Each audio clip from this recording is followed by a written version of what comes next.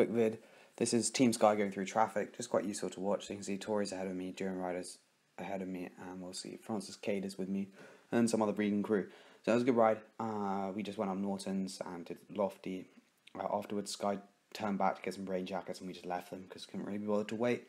Because it wasn't great weather in Adelaide today. I'm not gonna lie, but apparently this is very red. Harley was saying, but you can see like Team Sky are going decently hard down here. Like not crazy, but decent pace nonetheless. Like as in you have to be decently fit to catch up, but once you're on the back, it's pretty chill. I couldn't really bother to do power or speed data for this one because, to be honest, you all know the story. They go pretty chill. They're not doing any hard efforts, so there's no point. If they do hard efforts, then yeah, obviously I'll include it because it's useful. But at the moment, like I'm doing 150 watts on the back, probably they're doing like 200 on the front, and that's like zone 1 for them. So that's pretty good, pretty chill for them. They've got their opening race tomorrow for a lot of them, which will be the People's Choice Classic. It's basically like it's like a 45k crit, I think, in the centre of Adelaide. Most of them just chill out basically until the last about 5k, and that's full gas from there. But yeah, so you can see, come to the traffic light, they stay pretty upright. They go always to the front. They don't sort of skip around any riders.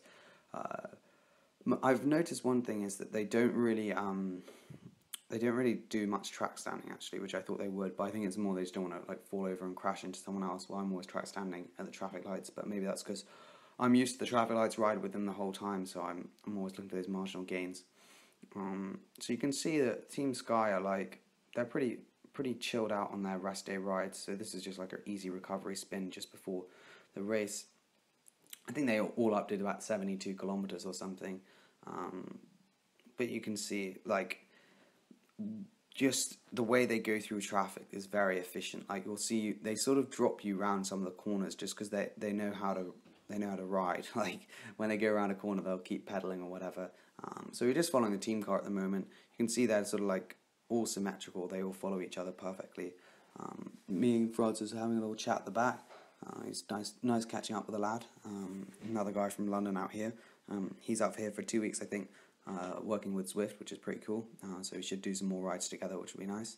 And there are a couple other guys on the back parish, and I can't remember his name. He's a guy from Portugal who cycled from Melbourne to Adelaide, which is pretty insane. I think it's Ricardo. I'm not 100% sure. But they were nice guys as well. So we're all out for Team Sky ride, which is pretty good. Team Vegan. There's Parish on the right. So you can see like Team Sky are riding 2 abreast. They pretty much have the control of the road here because the team cars ahead. They seem to have 2 team cars out today, which is very strange. Most teams don't even have 1 team car, which is their livery on it, like their branding. Team Sky have 2, and like some other vehicles. It's insane how much coin they have.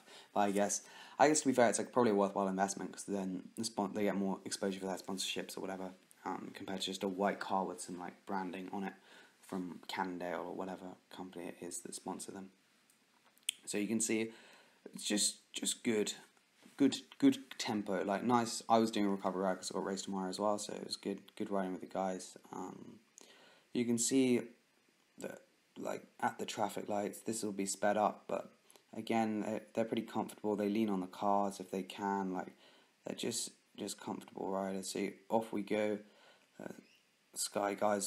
Team Sky's car just waited for me at the back, which is quite nice. Just give me a bit of protection because ultimately they don't want anyone to crash into the riders or anything. They're pretty good, the pro riders. They point out all the debris on the road or whatever, which is really kind, and they just generally look out for each other, which is good.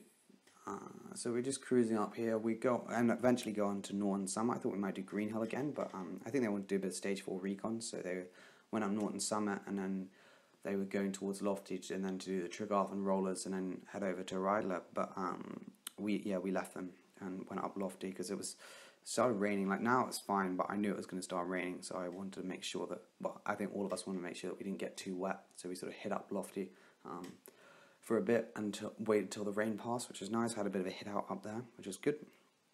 Feeling feeling decent for tomorrow. I've had quite a big week. I've done like 21 hours or something, which for me is a big week compared to usual. Usually it's like 10 to 15, so big step up. But no, it's good. Really excited for the race tomorrow, and also super excited for Tour Down Under. It'll be really good watching all the teams. I think there'll be one more day where I'll ride with the teams, which will be Monday. So that'll be last chance saloon to ride with any teams. I think some will stay after Tour Down Under, but a lot will leave. So if you do have any team you want me to ride with that I haven't ridden with so far, let me know, and I will try my best to ride with them. I'm thinking I might try and do BMC because that'd be quite good, but I might also do a random one like UAE or Bahrain or someone a bit rogue. But if you want me to ride with any team, just let me know and we can ride with them. If you want me to ask any riders any questions, I can do that as well. Just anything you want, I'm happy to do, as long as it's not like race again, burn out up a climb or something, or something where I'll just fail, or like I don't know, just like crash into them or something dumb like that. But as long as it's a reasonable request, I'll try and do it. And as long as they're not going too far or hard. But I don't think it should be, because on Monday they'll have a race on Sunday, and then Monday off, and then the race starts on Tuesday. So it should be good, because they'll just be doing easy recovery spin, which will be nice. And then I think on Tuesday I'll start getting some intervals in and see what all the rides are. I think there's quite a lot of rides around in Tour Down Under, so I should be smashing some guys up climbs, which would be good fun. Harley was saying that a lot of people come down, and like when you're riding to like the race or whatever, it basically ends up being a smash fest for like 100k, which would be really good fun. I think going to Wollonga will be nice as well. I haven't ridden out there yet, so that'll be good fun. It's a good long stage, actually, long way. Like it's about 130k round trip, which is always nice. I don't think I'll be getting to Victor Harbour, because that's like a 200k round trip. I'm not sure what people are doing. There's like some itinerary for like vegans in Tour Down Under. There's like a Facebook group. I might link it below if I can remember, but otherwise just Google it, or Facebook it, like do the Facebook search. So they've got like an itinerary, which is pretty good. Daniel Bovolino, who's like organic athlete man, he created it, which is good of him. So we've got some good rides coming up, which will be nice. Just seeing more crew or whatever, it's always good. I feel like I know quite a lot of people now, which is nice, because we've ridden with loads of different people. It'll be also good just seeing the riders in the race, so you can see everyone's doing a bit of track standing. I think I'm still doing some track standing, but then eventually I'm like, nah, I can't even be bothered. So you can see how Indul ahead of us. It's pretty chilled out. Like they were good. Everyone's got pretty nice bikes. Harley's on his bamboo bike. The other guy's on a Trek and Monda, and Tori's on a Niche. And Francis was on some weird UK brand, which is sort of like a carbon frame but unbranded, and he's got some nice wheels which have like changeable hubs, so he can run like a through axle, or he can change the width of the hub at the back in case he's using a disc brake bike, which is pretty sane. I think he was running Di2. I think everyone else was running 105 or something, and I think Harley was running SRAM Rival 22. Sky run F10s, mix between Durace and Stages power meters, which is odd. Not sure why they're doing that, to be honest. Very strange. I don't quite understand that, but maybe some riders will use Stages, some will use Shimano. I have no idea. How can you compare? Because normally you use one power meter for the team, and then it's easy to compare with each other, but I don't even know.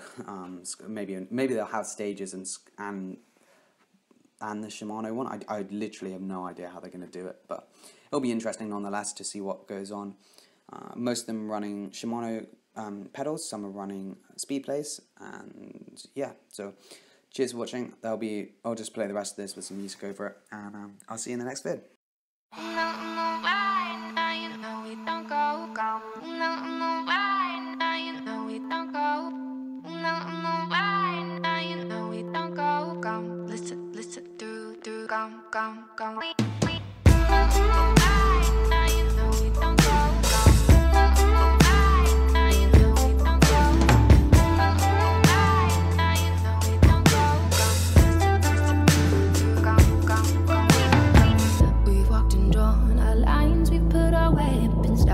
Visions turn to gold, and now we're blacking out.